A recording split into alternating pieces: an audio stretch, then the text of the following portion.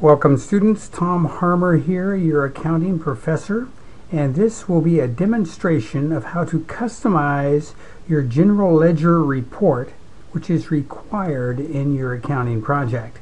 So here we are. We're in QuickBooks. I've got my chart of accounts here, and we are going to go to reports. So click on reports. And then I scroll down here to Accountant and Taxes section. That's where it has these various reports we're looking for, which include, we've got the trial balance here, General Ledger Journal. Okay, we're going to customize the General Ledger. So I double click on that. So here we are. I'm not showing any activity here because 06/1/12 tab and then run report. And that brings up my activity. All the activity I have entered is in June. So there's general ledger activity that I have entered for this demonstration. This is different than the data you will have, of course. Now, so you notice this general ledger report has no debits and no credits. It has an amount field here with pluses and minuses. And of course we are learning accounting using debits and credits. So we want to change this report to demonstrate or illustrate those properties. So let's see. But I notice here I have one error here in a journal entry. Look at this. It says it's not under the required format JEO 678.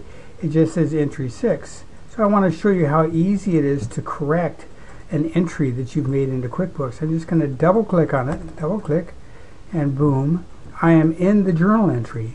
So then I can come up here and I can go JEO6, save, and then I'm back and there it is. It's all corrected. See how easy that is? So anytime that you have a balance that's wrong or a number that's wrong, you can go back and edit it or delete it or whichever. So in any case, let's go and let's customize this report. So to do that, I click on Customize. Okay, so we're going to come down here. I'm winging it a bit here. So let's go here. I've got, this page here, I don't need to change anything at this time. I'm going to come over here and click on Rows, Columns. Okay, I click on that, and then I click on Change Columns. And then what I have here is I have the items in that default report that I'm going to change. I'm going to be getting rid of one, name. I don't need name, so I'm going to remove that. I don't need split. I'm going to remove that. And I don't need amount. I'm going to remove that. But I do want to have debits and credits. I'm going to come over here, debit, hold on the control key. I can get both of them at the same time. Add them over here, but you see they're in the wrong order, okay? So I'm going to move, I highlight it, come over and I hit the up arrow button. There's that. And then I take the debit and I move it up on 2.